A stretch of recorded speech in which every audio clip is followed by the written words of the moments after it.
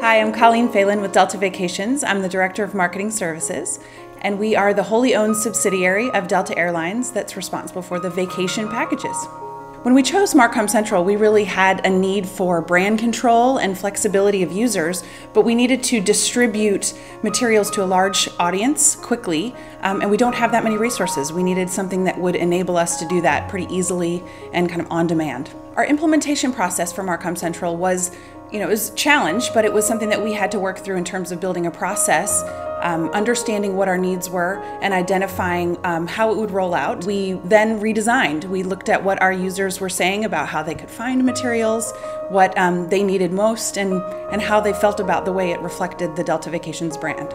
In order to justify the cost of MarcomCentral, it was important that we identified what the return on that investment would be.